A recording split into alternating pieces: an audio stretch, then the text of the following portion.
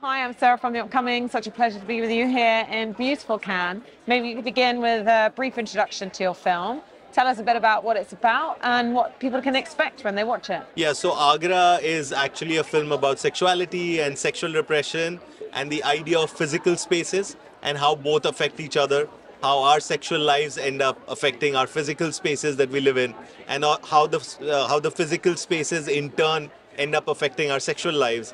And the story is told through the eyes of this 25, 26-year-old protagonist called Guru, who lives in a strange house with where his father lives on the upper floor with a mistress, and he lives on the ground floor with his mother and sleeps with her in the same room.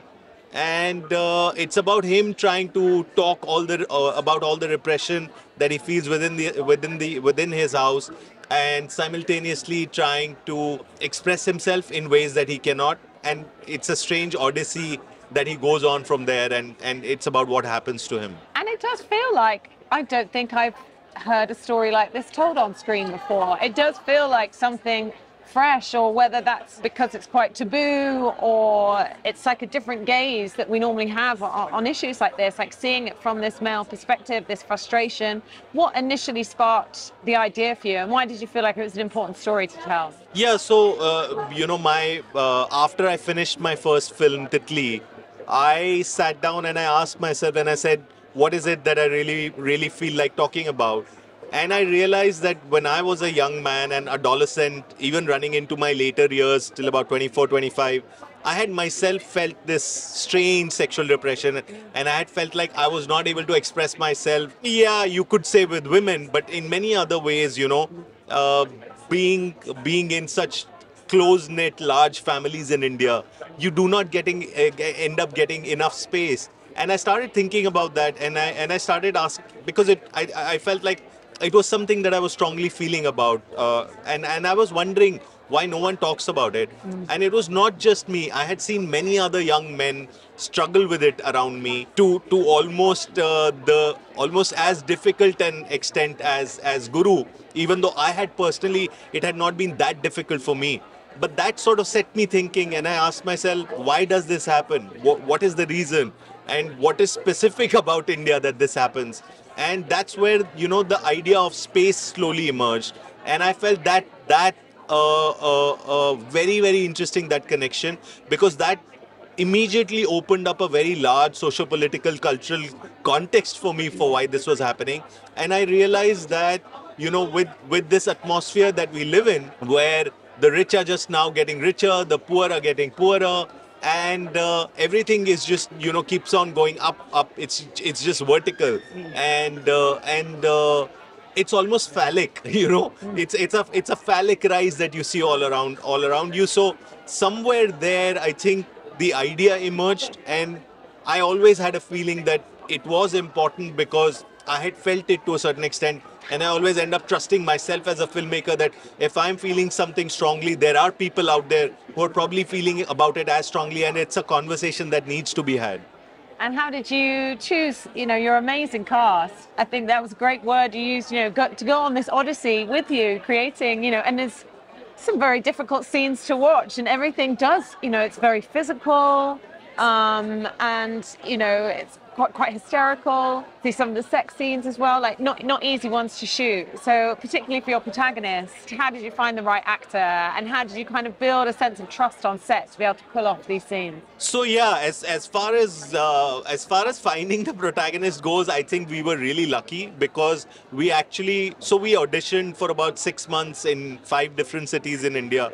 But to be honest with you, we had already found him in the second week. But I think because filmmakers are so greedy, we kept on looking. The search was on, but Guru Mohit, the boy that you see in the film, we had found him in the second week of our audition. And eventually what I do is I usually do a 3-month workshop for my film. And in the first month, I always have options for every actor. So I had 3 gurus and 3 of every characters playing in the workshop. And eventually I realized that I had 3 very good actors, but there was something really necessary that I thought we needed to pull off a very difficult part like Guru, which was A, I didn't want the actor to be physically very imposing, and B, he needed to have a certain innocence about him, a certain watchability about him, for you to be able to stay with such a difficult guy who was doing things that were really difficult to accept through these 2 hours. So I think that became one of the key reasons why we went for Mohit. And as far as I think creating trust on set, I think most of that work is done during the prep of the film. So we had such a long prep. We had a 3-month long workshop with the actors where we even went ahead to the extent of doing some naked workshops with all the actors where literally, no one was there, including me in the room.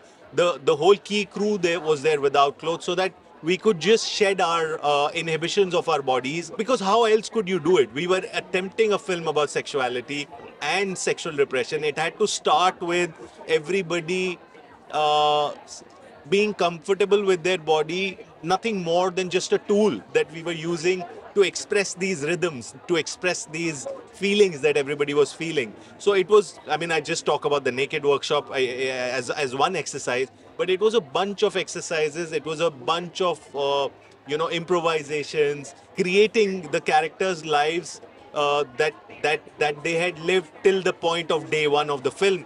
So I think a lot of that work also comes from every actor knowing what is the life that they have lived in its full essence till where the film begins. So a lot of that work, I think, helps you feel like they're in their skin, so to say. Talk a bit about the sort of importance of the locations, because of course, one of the key themes is this idea of space or lack of space. So of course, capturing that, but also the fact that it's in Taj Mahal, but we're not seeing the usual monuments and buildings and the things that people recognize, but instead, the presence of this hospital. And kind of like making that jump somehow that, being confined in these houses almost makes them mad houses in their own way as well. Yeah, I mean, a film like this has to be shot on location completely. It cannot be any other way. Yeah, I mean, one of the things is that we were trying to go for as much of a phallic and vulvic symbology as we could put in the film, so that you see, whether it's in the design of the spaces, whether it's in the costume, whether it's in the production design, we wanted the whole film to be laden with that sort of symbology.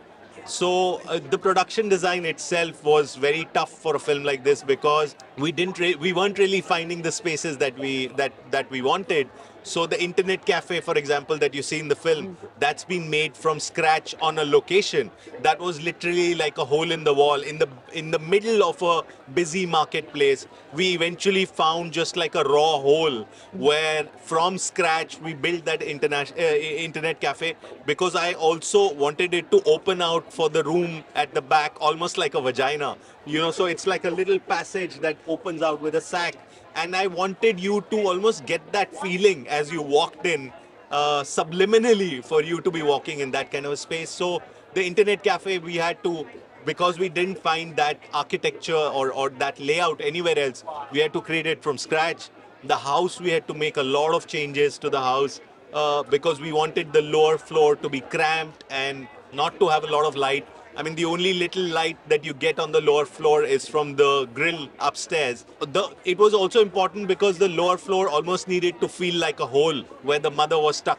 And in comparison, the upper floor was the mistress's little fiefdom where she has her garden and it's open, and that's how she wants to keep it. So actually the upper floor, when we found the house, was completely closed on one side. So we broke the walls, and we also wanted a little bit of the depth on the other side, because we wanted to see the neighborhood and make the story feel like the story of the neighborhood too, and not just this house. So a lot of work like that went into, the designing spaces for the film. And in terms of what you think people can take away from watching it, I mean, as we said at the beginning, it's a topic that just hasn't really been shown on screen and not discussed. So I guess in the one sense, hopefully it can sort of spark conversations, because when it comes to issues of mental health, anything that's repressed or not spoken about, is half of the problem. But I also wondered, do you think it's controversial in India, like to, even this film itself? Do you have any trepidation about how it will be received? Well, no. So to answer the last part first, I don't have any trepidation. I don't think. I think I let go of it when I started working on the film, because I think once I end up making something, it's really in the audience's hand. And for me, once the film is out there, it's the audience's conversation with themselves. I think my job is to reflect some sort of truths that I see around me and that I feel around me. And if it's a difficult truth and if it makes an audience uncomfortable, I think it really reflects on the lives we are leading, and it really needs more reflection on the audience's part.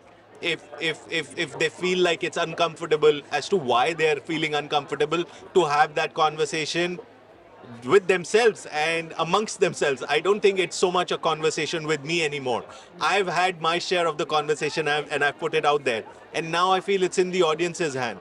And also, to answer the other part of your question, I think the one little trepidation that I do have is that I think it'll be very easy to look at this film as a film about mental illness, because it's a difficult character, and the moment you look at it through the lens of mental illness, you're easily able to other the protagonist and say, oh, but he's not okay, he has a problem, so he doesn't become you. Whereas I think my own stand, if you ask me, is that if he's mentally ill, then the other people in the house, the so-called sane people in the house, are way more ill than he is. He for me is the sanest guy in the house, because he's at least being honest about his repression and he's trying to talk about it. In fact, he's the only one who's trying to talk about it through half of the film, and he gives up half of the way through the film, and he says, okay, fine, if you don't want to talk about it, and if all that matters to you is the transaction of the relationship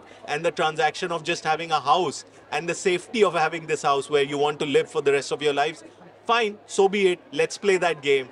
But but for the first half of the film, he's really the one who's fighting almost solo. And I guess, like with all sort of storytelling, it's so specific in terms of the character and the story itself.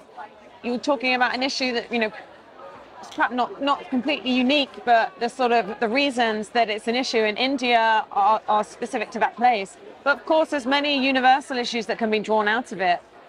Is there a wider problem with men in society, whether it's the UK, Europe, anywhere, about, what does it mean to be a man in today's era? What does masculinity mean? If we do away with toxic masculinity, what place is it?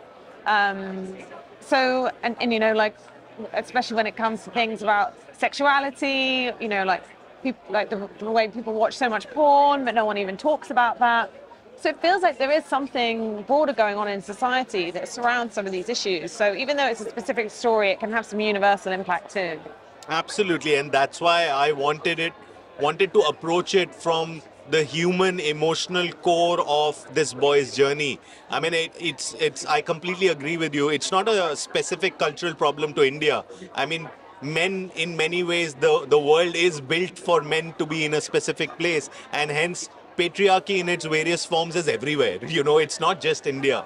And the relationships between a man and a woman play out similarly. They might have some cultural specifics, but they are very similar everywhere. So it is trying to engage with you at a human level and talk about these patterns, these rhythms, these other base desires. I mean, what are the other myriad desires that are generated within a physical union, within a man and a woman coming together? There are so many other kinks and deviances at play, which are at play everywhere. So I think the attempt is to talk about that, the universality of relationships between men and women. And finally, what does it mean to you to have your film here at Cannes? And I know you had your first film here as well in 2014. So does it feel kind of right for your film to be at this festival? And do you know what you're going to be working on next?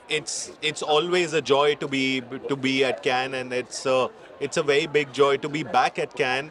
I think mainly because you are in the middle of other international luminaries. You are in the middle of some of the harbingers of cinema, and it's always very inspirational because you're coming back and you're seeing the best of cinema, the best of world cinema that's happening right now. So I think it inspires you, and it personally it gets me, almost kicking again, raring to go again. Let's go, let's make another film again. So yeah, it's always wonderful to be at Cannes.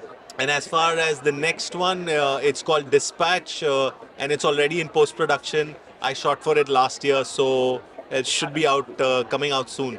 And you just tease what it might be about in terms So of Dispatch is set in the world of crime journalism, and it's about this 52-year-old crime journalist who is fast feeling defunct in the world of digital journalism, and he's desperate to break a big story.